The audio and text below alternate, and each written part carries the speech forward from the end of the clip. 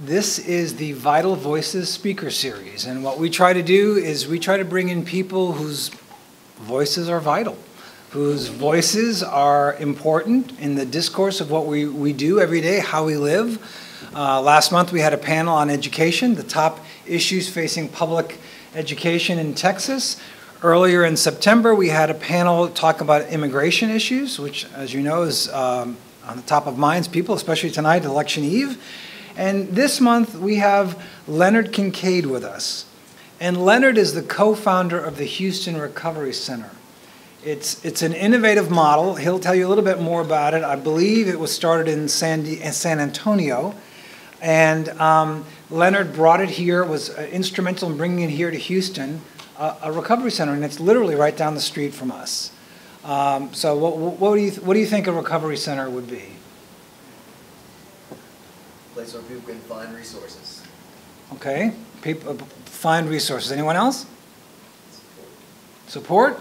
But it literally, if you are incapacitated and you have a place, you need a place to go, you literally can go right then, right now. It's open 24 hours a day. Someone has had too much to drink on a Friday night and they can't go home. They can go to the Houston Recovery Center, and they're taken care of for the night and possibly for longer. So Leonard, as I said, is the co-founder and executive director of the Houston Recovery Center.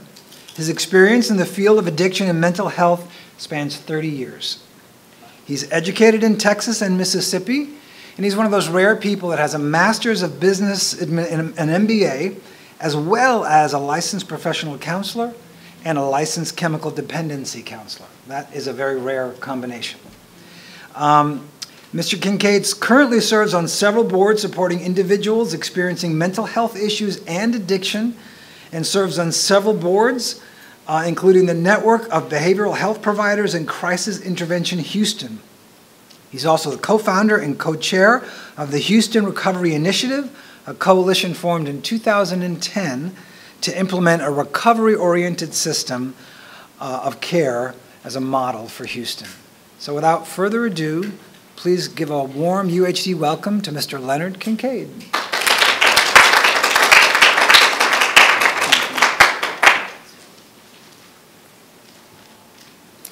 Good evening.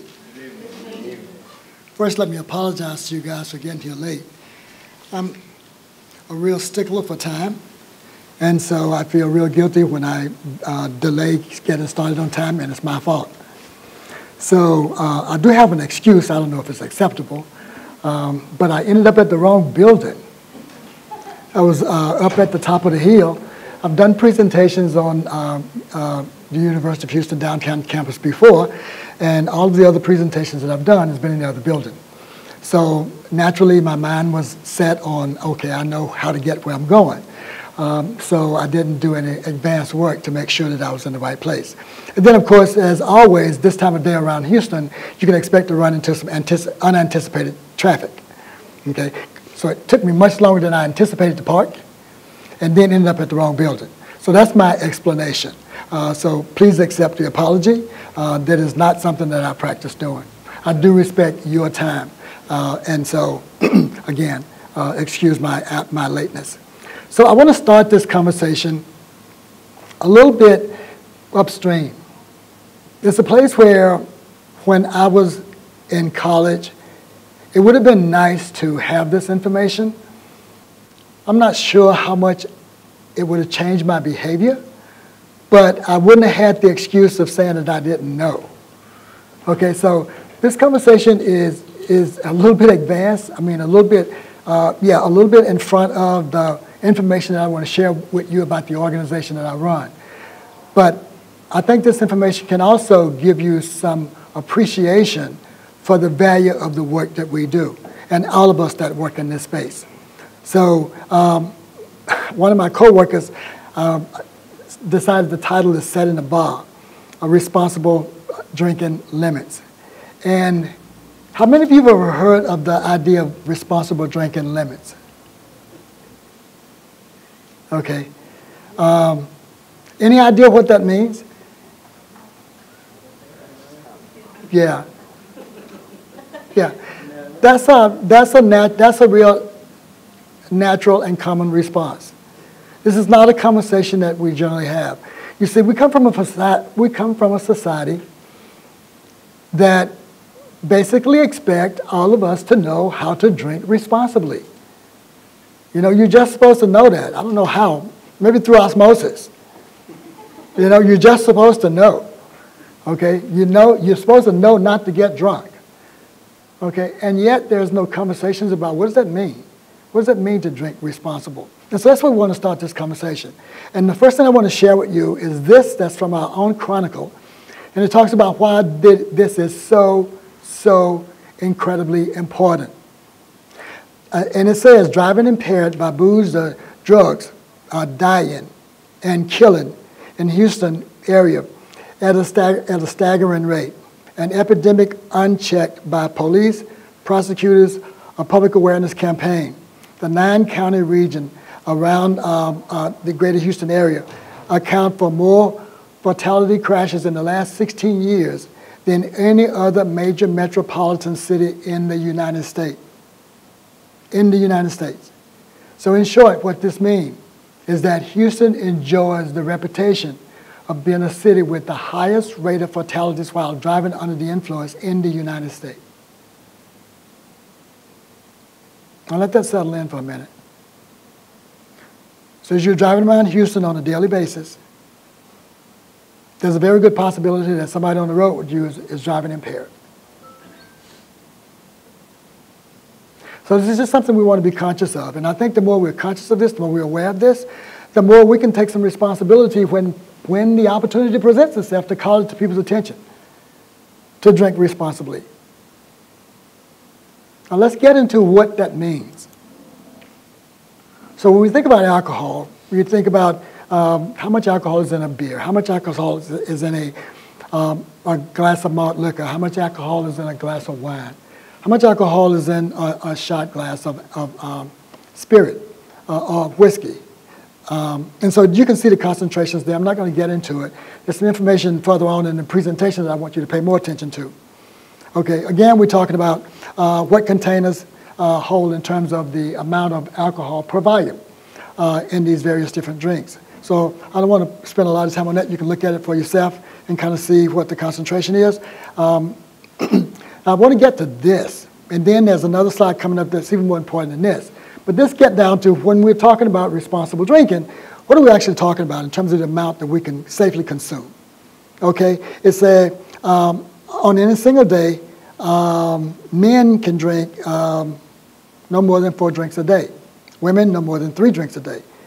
In the course of a week, men should drink no more than 14 drinks, and women should drink no more than 7. Okay.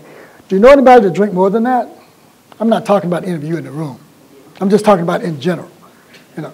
Do you know anybody that drink more than that? Yeah. Yeah, most of us do. People who drink would drink more than that. Most of us do. But we haven't had any conversations about where do you get to, what's safe and what begins to put you in the danger zone.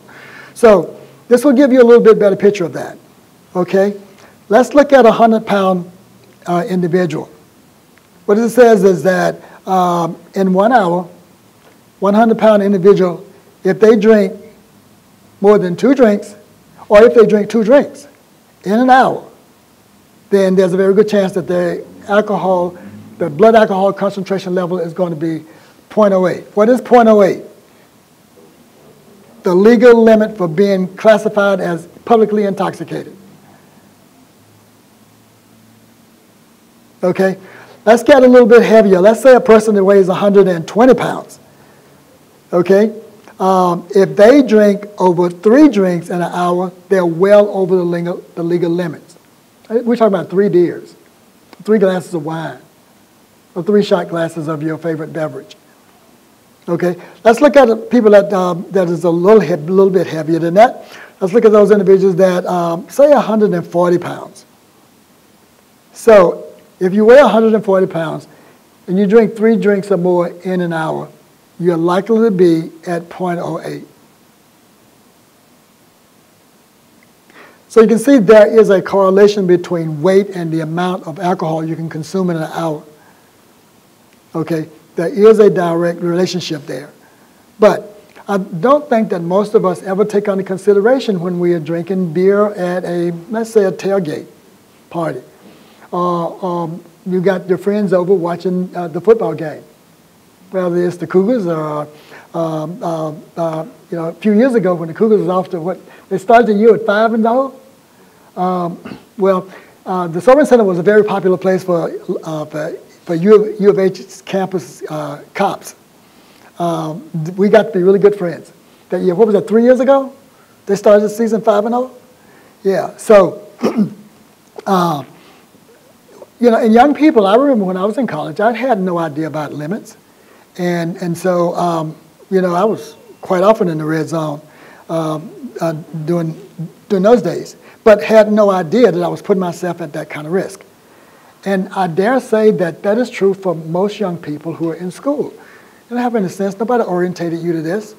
And so you don't have any way of judging what the limits are from, what's safe to drink to what will put you in serious, serious trouble.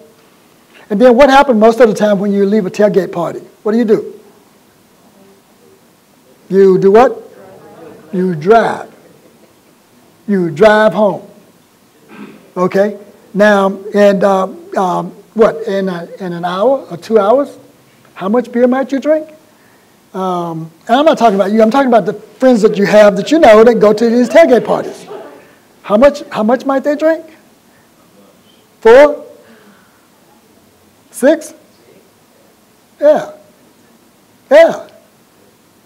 So now can you see how easy it is to be very, very intoxicated in terms of the blood alcohol level? In a relatively short period of time. We're talking about 2 or 3 hours. A relatively short period of time. And now you're going to get behind the wheel and you're going to drive home. It happens every day. Or you're leaving a bar on a Friday night. Or Saturday night. So, you can easily see why we end up with so many intoxicated people on our streets every day. But it is largely because we're simply not aware that what we think is a small amount of alcohol can impair you to this degree or can have you legally classified as publicly intoxicated. Okay, so enough of that. Here's a little bit more information about this, and this is something that you might be interested in knowing too. And that is that, let's start at the bottom. About 35% of the population don't drink. Okay, can you believe that? Do you know anybody that don't drink? Okay, yeah, a lot of people in the room know people that don't drink. Okay, about 37% of the population drink responsibly. I mean, they never get themselves past that legal limit that would ended up qualifying them as being legally intoxicated. It's about 19% that drink over the limit every day and every week. And it's about 9% that are really high-risky drinkers. That's really a small portion of the overall population, but that population is probably the population that is responsible for the most fatalities while driving under the influence. And so here again is some questions that you can answer for yourself. Now, I don't want you to answer these questions for me. I just want you to read the questions and answer them for yourself. And then you can do the math at the end of it. For men, do you drink more than 4 drinks a day? Yes or no, it's a simple answer. Women, do you drink more than 3 drinks a day? Simple yes or no. And what is the average number of drinks you do a week? And what is the average number of days a week that you drink? And you can multiply that and you get the average number of drinks that you have in a week. So this is just for your own awareness. You don't need to share this information with me. You don't need to share information with anybody if you don't want to. But it's good information to have. And it provides you the information to have a conversation with people that's in your life that may be putting themselves at risk. Because every time they put themselves at risk, especially if they put themselves at risk and get behind the wheel, they put others at risk as well. So just be aware of that. If you want more information on this subject, on this specific data that I shared with you, you can find it at this website. So I'll give you a minute to write it down if you like. So with that said, I'd like to talk to you a bit about the Houston Recovery Center. That's the organization that I was really invited here to tell you about. The organization that I am pleased to be the co-founder of. An organization that we started 5 years ago. I actually started working on this in 2010 when I was visiting San Antonio. We were up at San Antonio to see their Haven for Hope project. Have you heard of it? Okay. Haven for Hope is a masterpiece of a project. It's a project that was built for homeless individuals, and it takes up a couple of industrial parks. It is huge. It was a $100 million undertaking. It was largely funded by Valero Oil and Bexar County and the city of San Antonio. And they house over 1,000 homeless people on this campus. And they have all of the resources that you could imagine them needing, including medical care, dental care, eyeglasses, and a multitude of service providers that are there to assist them, all under one roof. So it's a masterpiece of a project. But I was most impressed by one of the other programs that showed us while we were on our campus, and that is their recovery center. It's called the Restoration Center. And what I witnessed there, after being in the field for over 30 years, was something that was new to me as a professional in this field. And that was that what they were doing with individuals that was being arrested for public intoxication. What I saw was, in lieu of taking those individuals to jail, they was turning them over to this facility that watched over them and kept them safe until they were sober enough to be on their own. You see, public intoxication is a Class C misdemeanor. And under the law, you can be turned over to a responsible adult. You don't have to go to jail. Now, public intoxication is different from DWI. DWI is a Class B misdemeanor, and you get to go to jail. So you don't want to be caught driving under the influence. But as long as you're just walking, you can get a Class C. You can get transported to a facility like ours, and you don't get a ticket. So you don't have anything going on your record because you didn't get arrested. You don't have a fine to pay. You don't have a court date. It's a free get-out-of-jail card. So this is what I witnessed while I was there. So I talked to everybody that I could get in front of when I got back to Houston about why Houston doing this. San Antonio is doing this. I mean, San Antonio is smaller than us, and you know, they may be doing a lot of creative things, but Houston, you're not supposed to be out in front of Houston like that with something as simple as this. And so the city agreed that it was a very small investment to make to get the kind of potential returns that was available by providing an organization like this. So inside of 3 years from the time I started the conversation, we actually opened our building. We started the conversation in 2010. We opened for service in 2013. So, and we got a pretty big project. So that's pretty fast speed to put something like this through the city legislative process. We got it approved by the mayor. We got it approved by city council. They fund us 100%, and they set us up in operation. And this is what they set us up for: to divert individuals from jail, to reduce the jail population for people with public intoxication, to preserve law enforcement resources, medical resources, and to provide those individuals with addiction issues to escape the revolving door of going in and out of jail, which is what we set out to do. Here's a snapshot of the population that we have served. Since we opened our doors in April of 2013, we've had over 34,000 admissions come through our center. 21,000 of those were unique, which means that we only counted them once. What this represents for the overall population of individuals going to jail for public intoxication is a 94% reduction. This is what the raw numbers look like. We get this data from the jail. When we started working on this in 2010, they were arresting 20,000 people a year for public intoxication. As you can see, between 2010 and 2012, the numbers were trending down. They went down by, a little in the neighborhood of 5,000 over the 3-year period. But when we came on board in May of 2013, we dropped it from 15,000 a year before to 6,000 during that year. Then we improved on that in 2014, approved again in 2015, again in 2016, and again in 2017. We actually didn't think we could improve on 2016, but we did. Now, we get this data from the jail. This is not our data, this is theirs. This is a report that they give us to tell us how many people they arrested for public intoxication. And remember, public intoxication, again, is a Class C misdemeanor. So they have the option of taking the person to jail. It's primarily about safety or turning them over to a responsible adult. They created us to be that responsible adult. And this is the return that we're giving the city on that investment. In 2018, we're actually on track. If you look at the numbers between 2017 and 2018, that we're still driving the trend down. On the path that we're on right now, if we can continue this throughout the year, then we'll improve on the numbers that we had last year in terms of individuals going to jail. That means we'll have more people, less people going to jail this year. If we can maintain the process, the path that we have right now, we will improve on that number, which means that we'll have less than 800 people going to jail this year for public intoxication. Now, what this has created for us is this huge opportunity. Let me talk a little bit about that. Okay, so what this basically means is that 91% of the population coming through our center come through the center once or twice. That means about 9% of that population are repeat visitors. They make up about 96% of our total admissions.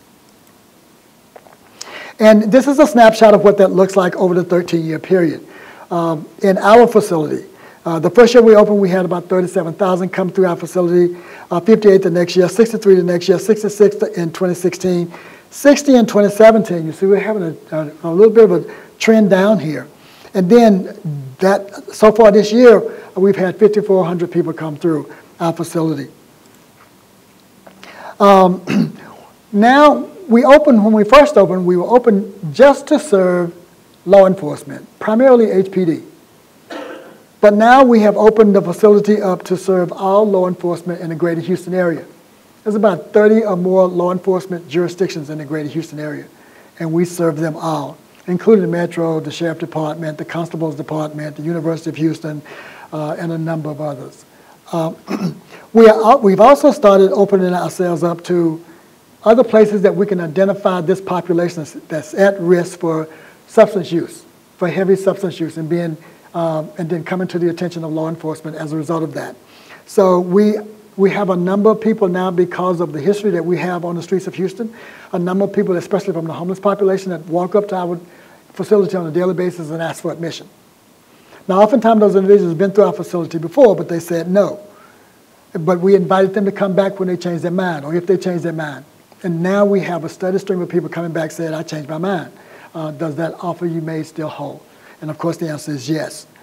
As I mentioned, we receive law enforcement. We receive diversions from law enforcement all over the city. This is just a short list of them. And as you can see here, Houston Police Department still make up for the largest number of individuals that are admitted to our facility.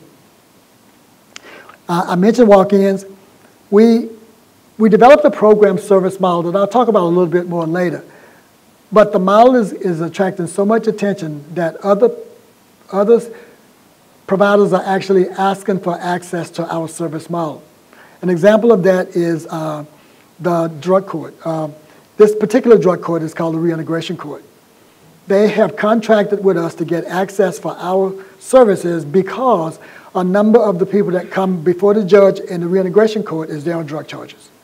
Okay, and the offenses are low enough for it not to be a felony, and they feel safe they can let these people out and refer them to services that will address their drug usage. Okay, in addition to the Reintegration Court, the adult probation saw what we were doing with the Reintegration Court and decided that they wanted access to our services too. So they have also contracted with us to get access to, and we're doing a pilot with them where we are providing access to our recovery program in a couple of their sites. We've been in their sites for about 4 months now. They have already asked if we can scale that project up, meaning they want more of our staff in more of their sites. We're also working with hospitals and EMS because we know that these are places where people with addiction issues often show up before they start looking for help. And if we can get access to them while they're in those particular points, then we may be able to direct them out of that facility, taking advantage of that opportunity to intervene on them into our care. We also work inside of Harris County Jail because we know that a lot of the people that are in jail because of their substance issues or their substance and mental health issues.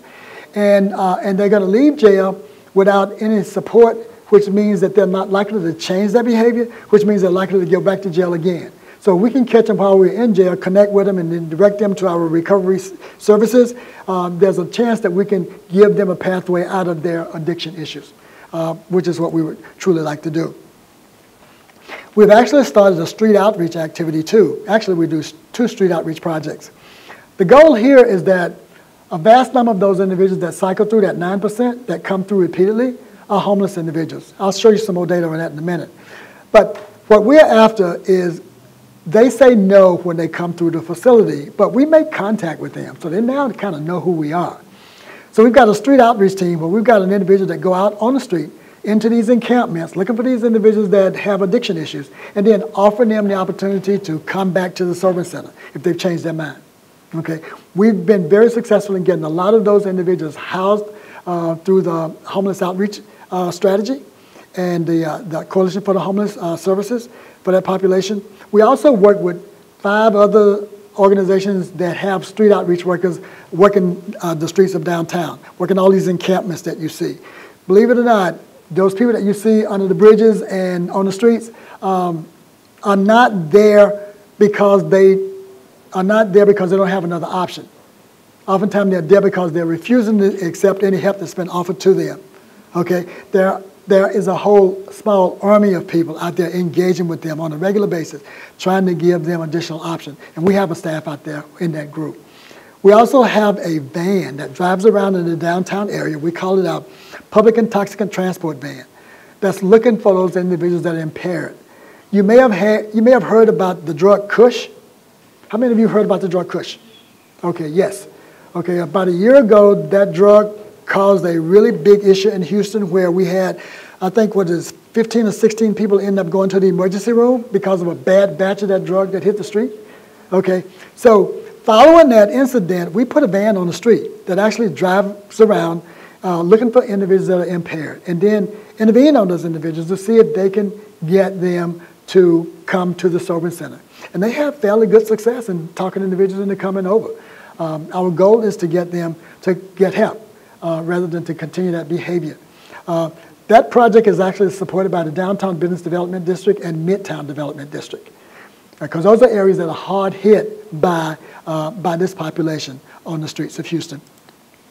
So the primary drug that we see coming through the Sober Center continue to be alcohol. And I think you can see now why I spent so much time on the front end calling your attention to the effects of alcohol consumption. So alcohol is by far the leader, followed by marijuana, followed by synthetic cannabinoids, followed by cocaine. Cocaine is beginning to have a comeback, a real serious comeback. Smoking cocaine seems to be really popular among young people. And a host of other drugs, all the other drugs that you can just imagine. We've got a whole list of them here. What we are not seeing yet, but I say yet, and I say it with a lot of emphasis on that yet, what we're not seeing yet is the explosion of use of opioids across our community like we're seeing in other parts of the country. Okay? Law enforcement says there are a couple of reasons for that. Okay, now we lag San Antonio, we lag Dallas in the use of opioids, especially heroin in our community. Okay, but law enforcement says one of the primary reasons that we lag behind these other communities is not because the drugs are not coming through Houston, because they are, largely because of our ship channel, but because the people who that is their industry have not set up the distribution channels to get the drugs into a pipeline and out on the street. When you listen to law enforcement talk about the distribution process, it's really, really sophisticated. Okay, they have to set up a whole infrastructure for the business before they can actually put a significant amount of product on the street where it begin to return the investment. So we should not relax. We should not get too comfortable in thinking that we will not experience what West Virginia is experiencing, what Ohio is experiencing, what Kentucky is experiencing. What is that other state that's experiencing?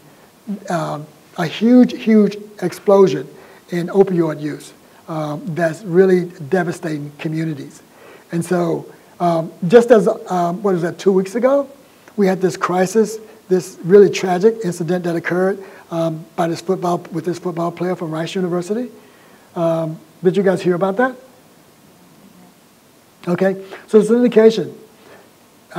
He overdosed because a friend gave him a pill that the friend thought was one kind of drug, and it turned out to be another. And he OD'd. So, I mean, it's in our community.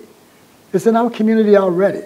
It's just not as prevalent as we are afraid that it is going to be, and in the near future. So just be aware. Moving on. So what we identified is about 1,870 individuals that are frequent users of our center. They make up about 36% of our total admissions. So we've developed a program that targets that population. Now, when you look at the population that's flowing through the Sobering Center, about 73% of the population that flow through the Sobering Center are professional people. About 27% of that population is homeless. If you move over to our recovery program, you'll see that only 24% of that population have a resident to go to. 76% of that population is homeless. This is the population that I was referring to, about that 1,800, that make up the vast majority of the individuals that's cycling through our center. And this is the population that we developed a whole program to intervene on. So a little bit more about that population is this is what they present with. So as you can see here, these individuals have a multitude of challenges. 100% of them have an addiction issue. 84% has a mental health diagnosis. 76% of that population is homeless. 73% have a criminal history. And about 47% of that population are frequent users of the emergency center. Okay? All of these are publicly supported services. These are taxpayers' dollars paying for these services. So anytime you can stabilize one of these individuals, you give the community a huge return on the investment. Okay? So what we did was we created a program that we call, in general, redefining the recovery journey. And so here's kind of how that works. We started out with defining our core values, getting really, really solid about that. What is it that we are after? What are we trying to achieve? Why do we want to do it this way? And what does it mean? And so we chose the hearts as our symbol for doing this work because we think that what's really necessary to influence behavior change, especially with a population like this, is that they know you care. That they know you care. They have absolutely no doubt that you care. Because one of the things that is happening with this population is a lot of these individuals have lost faith in themselves. They don't really think they can change. They've lost faith in others. They don't think anybody else cares. And so they have just kind of resided that this is my fate in life. And so just offering them help once or twice does not necessarily mean that they're going to take advantage of it. Because one, they don't believe they can, and two, they don't believe you care. And so it was important for us to create this environment, this atmosphere in our environment. If you come to our environment, what we want you to feel is that you're in a place where care exists. We do it through our compassion, our dignity, and our respect for everybody that comes through our door. Whether you came out of River Oaks or whether you, and we get people from all walks of life through our facility. And we treat everybody who comes through the facility with the highest degree of confidentiality. We do not share information with anybody, including law enforcement, on who's in our center, unless that information is released we give them permission to do that by the clients themselves. Unless it's a circumstance where we can't afford to keep the identity, like some kind of major crime has been committed or that kind of thing. But whether you came out of River Oaks or whether you're in the same clothes that you've been in for the last month, okay, everybody who comes through our centers get treated the same. And that is with compassion, dignity, and respect. That's the foundation of being able to cause change, to facilitate behavior change. And it provides us a place to stand to have some really hard conversations. I mean, we can be very honest with these people about where they are. But the other thing that we can also do is, and we do this out of how we staff. Almost all of the individuals who operate the Sobering Center have lived experience. They have gone through a state certification program that qualified them to work in this role. They're called peer specialists, recovery coaches. Okay, so when they're talking to somebody, they can have that compassion, but they can talk to them with a degree of credibility because they've actually walked in their shoes. Okay, it's quite different from me. I'm a clinician. I got a lot of training. I know a lot about facilitating behavior change. I know a lot about facilitating the conversation that leads to behavior change. I have not walked in those shoes. So that's a degree of authenticity that's missing from my conversation, irregardless of how much compassion I have. Okay, and we see the difference in the interaction between a peer specialist with one of these clients and a clinician like myself every day. So these hearts is the foundation of our work, and here's just a little bit more about what they stand for as far as we're concerned. The heart to know that change is possible, that addiction doesn't define anyone, and that recovery is a slow process. That recovery is a slow process. That's one of the things that we have to be grounded in, because this is a population that process can be very, very, very slow. One of the individuals that we've had the greatest amount of success with, which was one of our biggest users of resources in terms of admissions to our facility, trips to the jail, transports by EMS, trips to the emergency room. One of the biggest users that was in our service system enrolled in our program, but it took us 4 years to have sustained behavior change. We would get small episodes of change, but as soon as we thought they were at a place where they were safe to kind of reintegrate back into the community with less structure, they would spiral back out of control. And it took us 4 years to get sustained behavior change. But the last year of this person's life has been really, really rewarding, sufficiently enough to us to feel like it was worth all of the effort that we put into it because of the amount of change that we've realized over the last year. Okay, I don't think this person's been to jail once in the last year. This person was going to jail every other week. This person was getting 3 or 4 transports by EMS to the emergency room every month. Okay, this is for like 4 years. This is the 4 years. I don't know how long he'd been doing it before we got in his life, but this was for the first 4 years he was in this individual's life. An EMS transport is about $900 per trip. And this guy was doing this 3 or 4 times. He was using EMS like Uber. So he has not had a EMS. I don't think he's been in the hospital, but maybe once in the last year. Okay, and so we're not looking for complete abstinence. We're using a harm reduction model. We will take anything we can get in terms of improved behavior change. And so we think that the work that we've done here has been greatly rewarded. But we continue to work with him. He's still in our program. And we're hoping that one day he'll be absolutely, completely drug-free. He's not there yet. This is 5 years that we've been working with him. The heart to offer second and third chances and even fourth chances and more because, again, this guy was with us for 4 years before we saw sustained behavior change. So while we operate as a proactive service model, this opportunity is afforded us because of the relationship that we have with all these first responders. Our service philosophy is that addiction is a disease, a chronic disease, just like any other chronic disease, like asthma, like diabetes. It has to be managed. It is not curable, but it can be successfully managed. The recovery is a lifelong journey.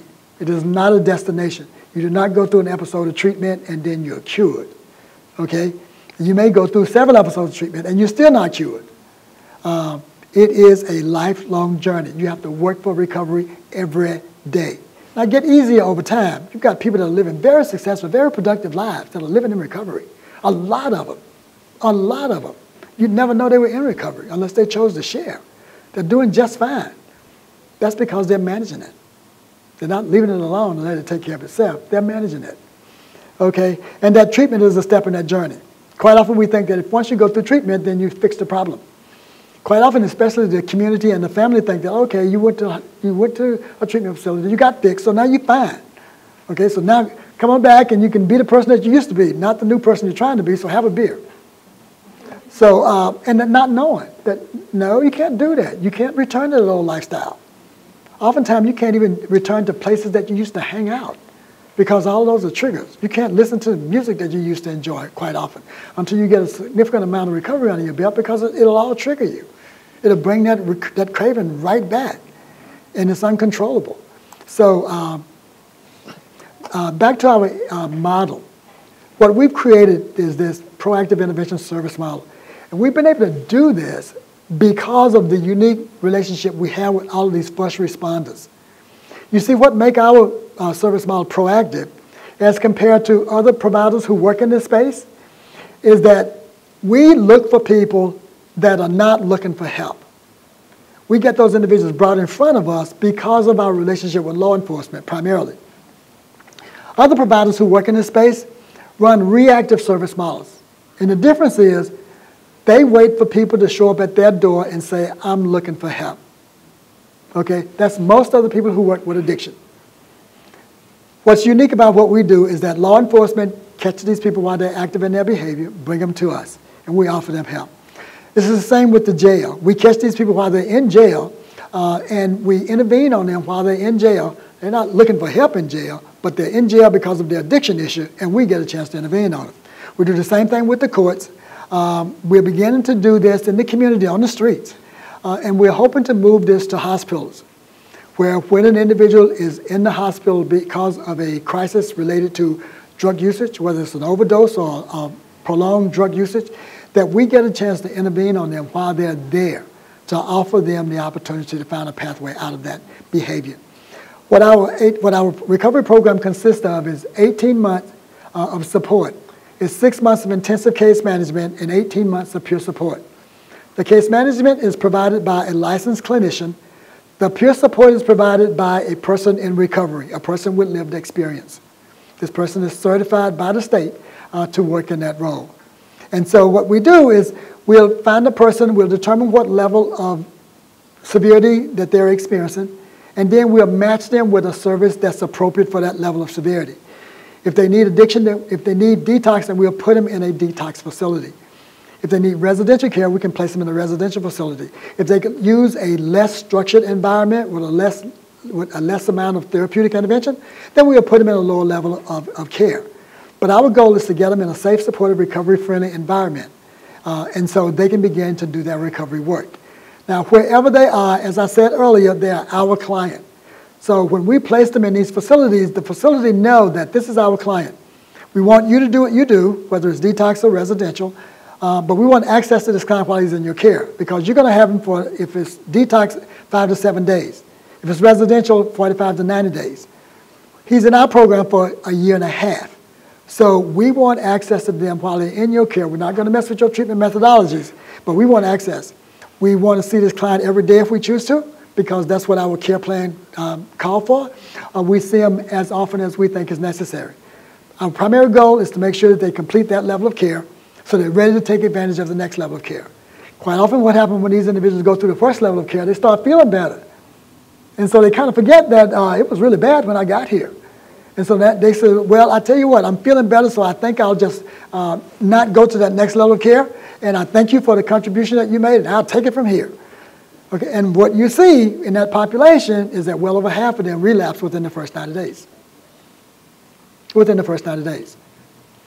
What we realize about, and this is what the research says, to give a person the very best chance of sustaining long-term recovery is that you need to keep them engaged in consistently engaged in a recovery program for up to 3 years, 3 to 5 years, depending on the severity of the problem and the kind of drug that they're addicted to.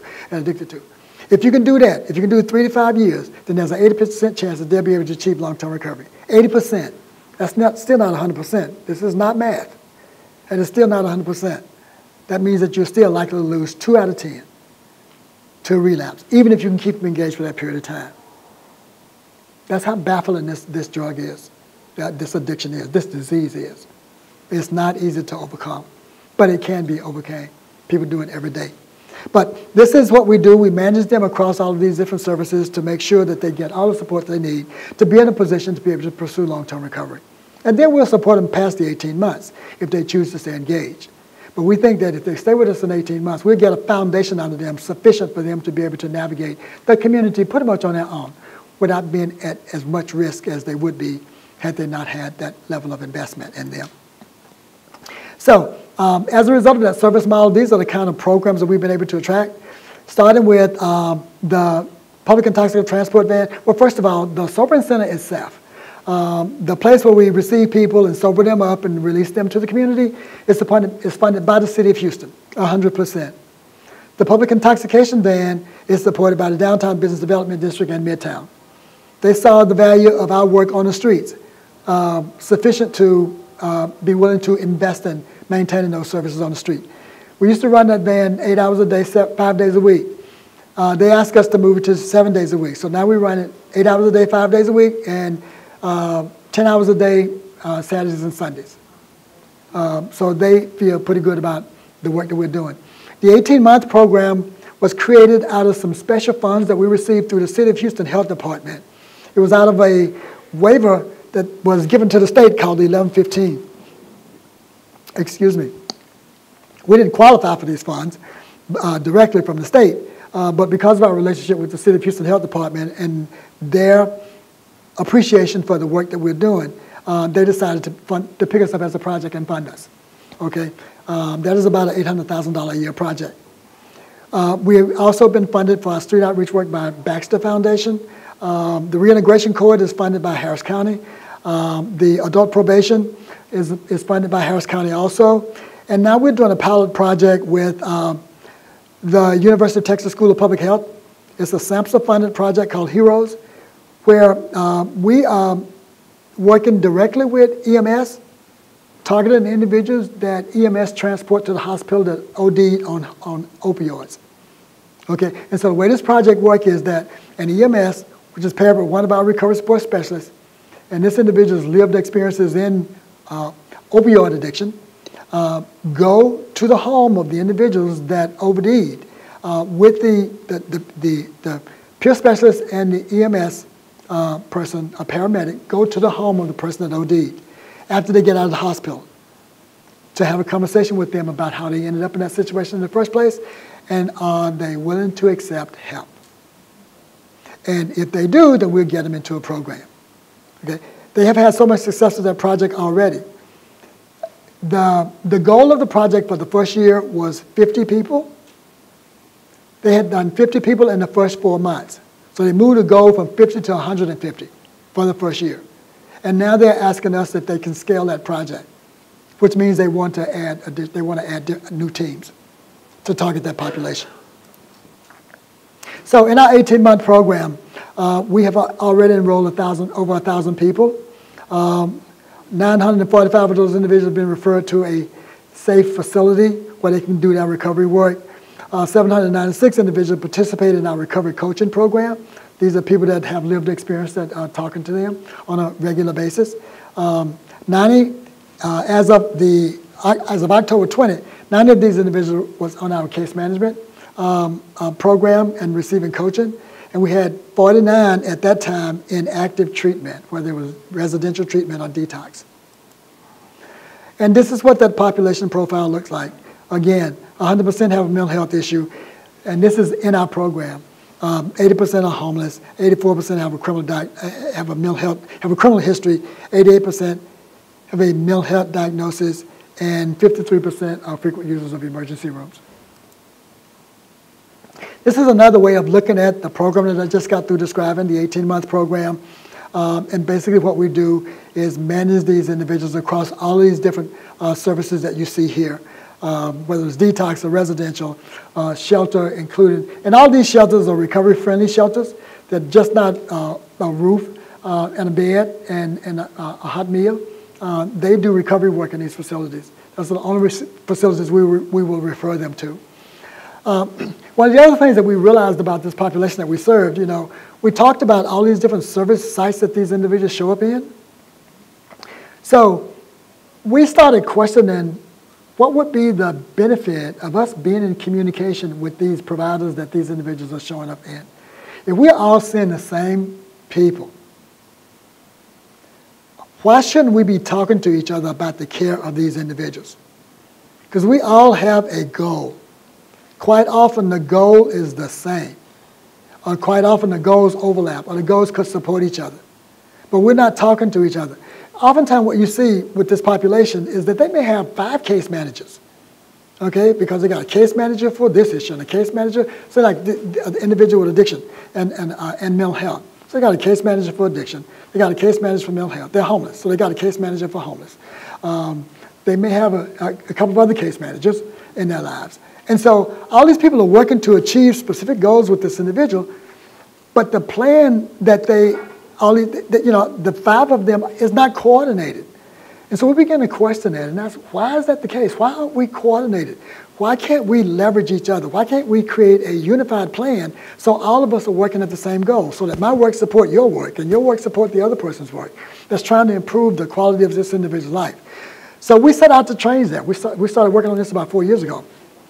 And we did an analysis on about 1,800 of our clients.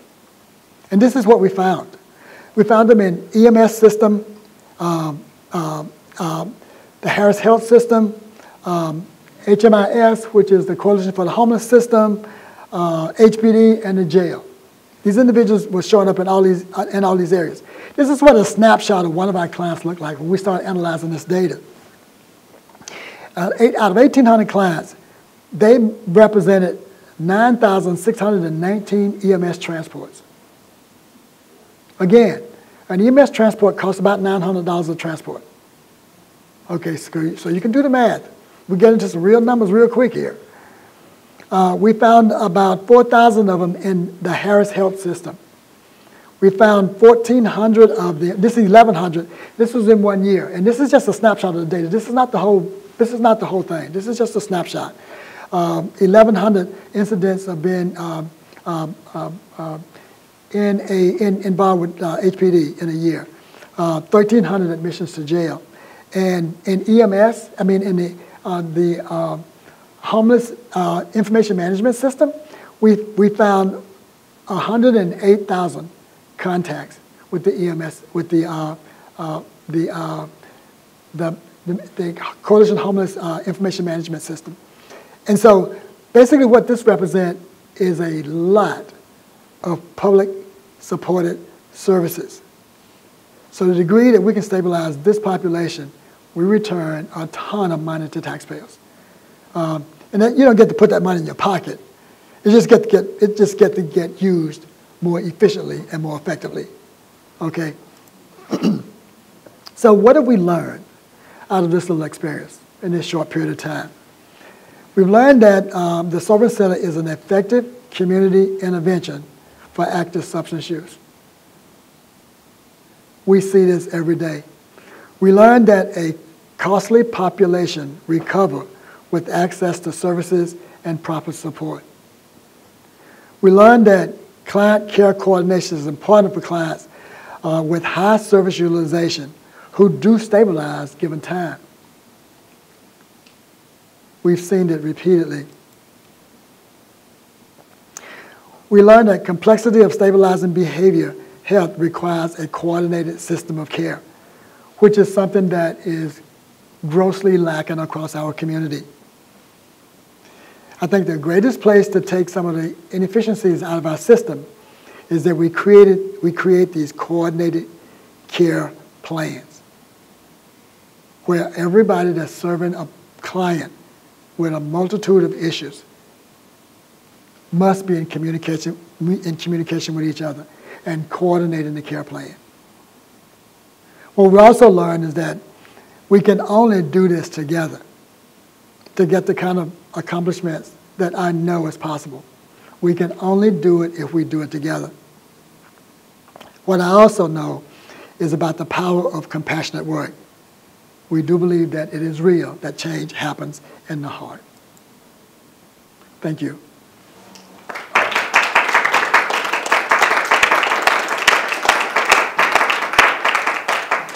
Anticipating the opioid crisis that will probably come, what are you and all of the coordinated care services doing to get ready for that? Yes. So we are actually beginning to meet as a group and talk about what are the strategies that we can do together to do a better job of being more prepared for responding to this population. We are currently talking to EMS. The head of EMS, as a matter of fact, there's a meeting planned next week with the medical director for EMS. We will also have a group of individuals from the jail that run the behavioral health unit that actually is responsible for dealing with addiction, overdose, and addiction, people that's going through withdrawal, and people that's just on addiction inside of the county jail right now. There's a large population of individuals inside of the jail that have addiction issues. And there is a large program effort inside of the jail to serve those individuals while they're in jail. The issue with the program that's in jail is that once they leave jail, they don't ordinarily get connected to other resources. That's why we're there. We're there to establish the link with them while they're in jail. So when they come out into an organization with a service plan that got created while they were in jail. We are also talking to the state of Texas about supporting us in a collaboration to begin to get access to money that will allow us to put our plan in place. So, yeah, there is a considerable amount of effort going into getting ready for this. We're also talking to the hospitals, particularly the University of Houston School of Public Health, the Baylor College of Medicine, and there's one other player that's in this conversation with us. And I'm trying to blank on that name. I'll probably think of it as soon as I stop talking. Who pays for all this? You talked about the recovery center model and residential care and all that kind of stuff. So if a person comes in off the street and they go to your center, then they get sent down the path, yes, and they don't have the money, who pays for that? Yes, and that is the case for most of the people that we see. They do not have funds to pay for the services themselves. So we're often looking for public supported services. Okay, but what we do is we use every resource across the community that we think can respond to this population. And we use both traditional and non-traditional resources. A lot of the providers who work in this space rely on traditional resources, but there are a lot of non-traditional resources across our community. Specifically, a lot of the shelters, like Salvation Army, Open Door Mission, the Reed Center, which used to be called the Men's Center, all of those are providers that run pretty solid recovery programs. But most of those programs are peer-based. Okay, so they're not ran by clinicians and licensed individuals, and they don't get contracts with the state, or they don't bill third-party payers. They rely on contributions from whoever support their mission to support them, like Salvation Army is largely supported by faith community. Open Door Mission is the same thing, largely supported by faith community. And so those organizations are fantastic in terms of being a part of the safety net for this vulnerable population. Yes? For those individuals who have family members, Yeah. Do y'all involve the family in any of your recovery efforts? The truth is not as much as we should. We simply don't have the bandwidth to do that yet. But it is absolutely critical that that be a part of any recovery plan. The goal should be, when possible, to get them reintegrated into their community and get them reintegrated with their family. But it's also equally important that you educate the family on what recovery is really all about. Because quite often, families get pulled into a role of enabling without knowing that they are doing more harm than good. It's not the intent. They don't intend to harm. They just don't know any better. They don't know that this person can't be that person that they used to be. They can't do the things that they used to do, you know. And so they don't know how to basically protect this person's recovery. And so quite often,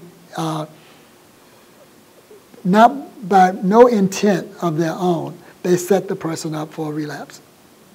So it's really important that you have the time to educate the family. And we simply don't have the bandwidth to do that yet. But yeah, it is extremely important. Yes? Okay, I have two questions. One, when you say licensed clinicians, are there mostly LCDCs or LPCs? LCDCs. Okay. Number two, Yeah. Are you working with the private mental health hospitals yet? Because I know a lot of them, a lot of people that go in don't have a place to go afterwards, but they have Medicare, Medicaid, so they can go to the private ones. Yeah. Not at this time. Okay. It may be something that we will get to later, but quite often, if they have a payer source, then there's a host of resources out there to serve them. The target population for us is people that are uninsured or underinsured. Okay, that population that you see on the street, that population that matched the profile that I showed you. What I didn't have in that data was how many of those individuals that do not have resources. Okay, uninsured or underinsured, and that is primarily our target population. Yeah, it's easy to get help for an individual that's got a payer, whether it's private or Medicaid or Medicare. Any other questions? Yes. Are you looking for, what kind of people are you looking for to help you out as far as to be part of your army, as you said? Yes. Yes. People who are motivated to serve this mission. Yeah.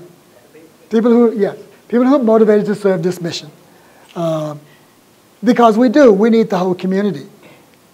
One, we need the community informed. We need the community informed about the prevalence of addiction. We need the community informed about the level of substance use, even something as accepted in our culture as drinking. The need to understand what limits are, safe limits are around drinking, so that they do not put themselves and the rest of us in harm's way as they do this. And this is not. We're not an organization that advocate total abstinence from alcohol for people who are old enough to drink, but we do advocate being responsible. Yes. Questions? Yes. Yes. Wait.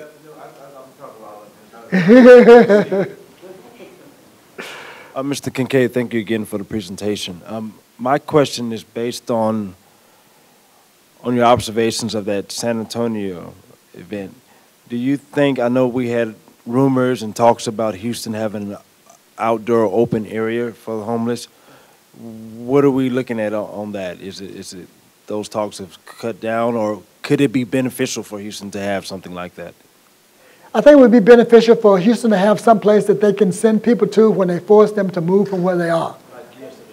Like yesterday. Okay. The history of that is that the city passed an ordinance a few years ago that allowed them to be able to have people move, but they got sued. They got sued because they didn't have a place for them to go to.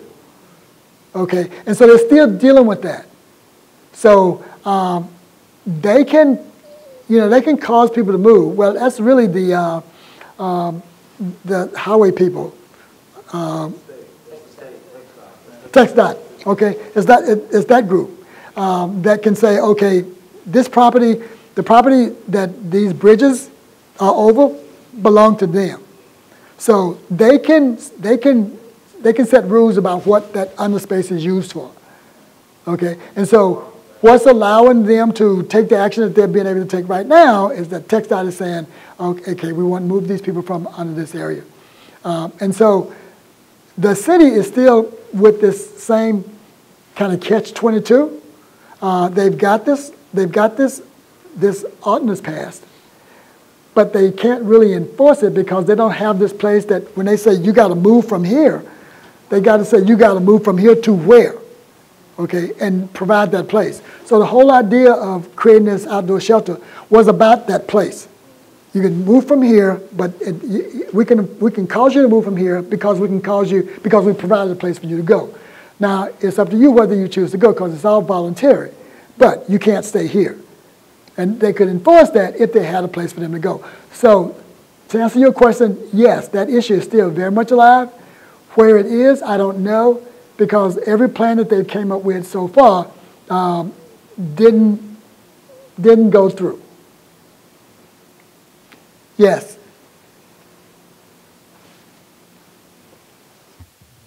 I want to clarify something. So when we're thinking about a place for people to go, are we thinking about something like what San Antonio has with the Haven of Hope, where there's wraparound care services, something to do, or are we just looking for a place to be like they're under the freeway?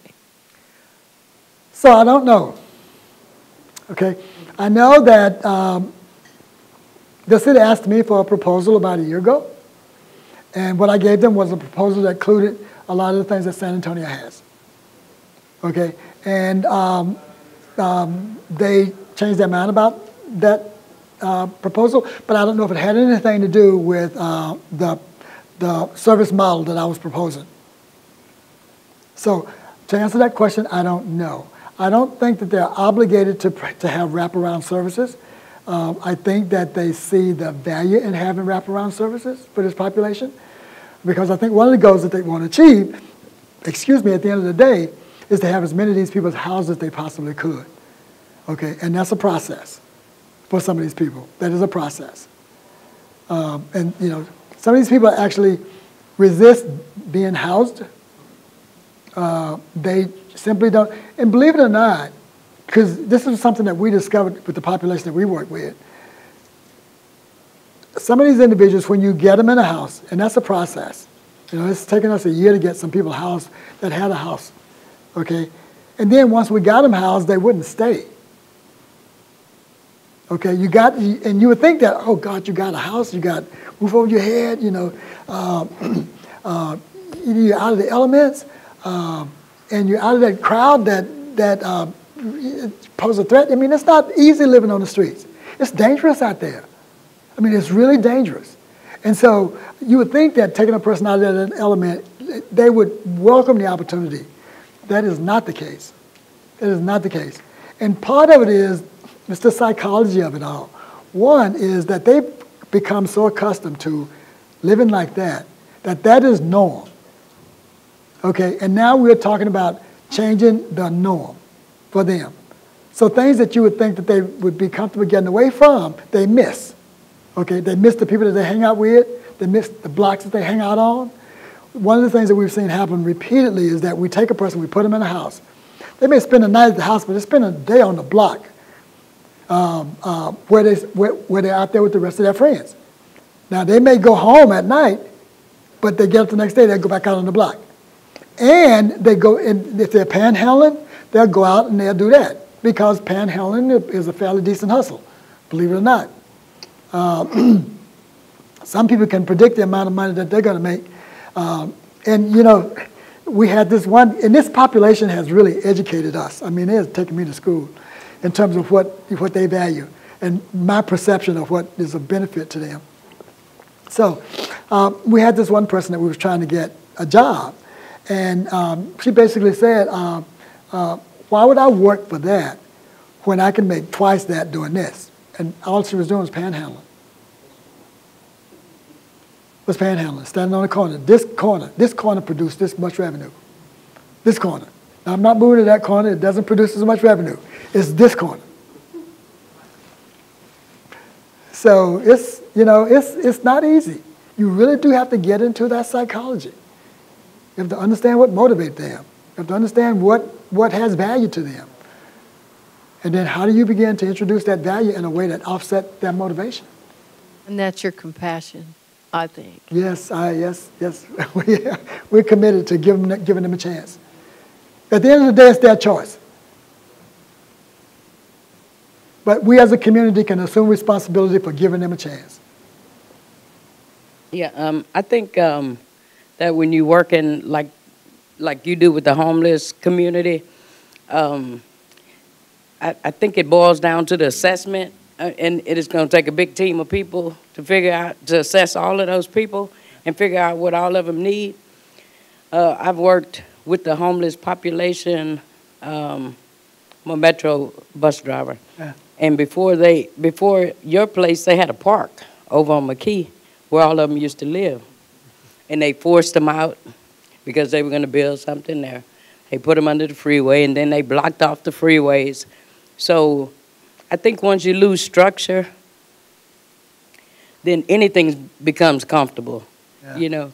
And then a lot of them are veterans, yeah. But they real educated people. I mean, there's a lot of people under that that's educated, and homelessness can strike any of us at any time, because I don't know how many mortgages I can miss before I'm homeless, yep. You know what I'm saying? I call it situational homeless. Yeah.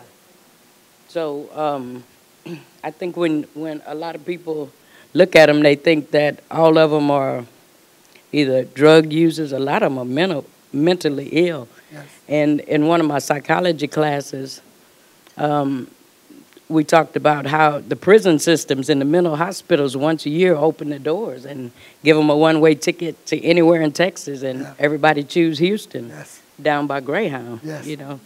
So it's an epidemic now. And then the cushions come into play, yeah. And they're all over by Willa Station, yeah. You know, so. But a lot of those people under those bridges get a check every month. Yes. And they buy those tents. And when they get on the bus, and I ask them, I say, well, why won't you pay rent? Yeah.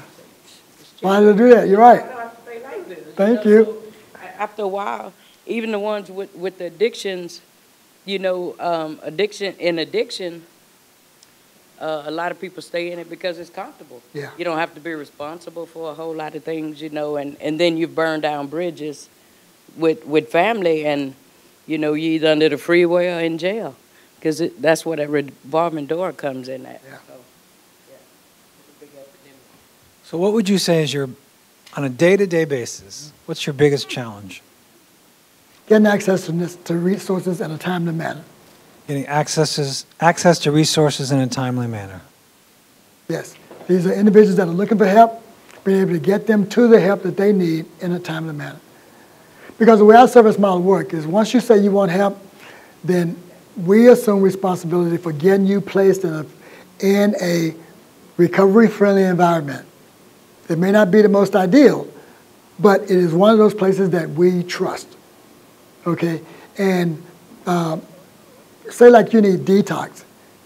Sometime a person, we've had people who were going into withdrawal in our facility.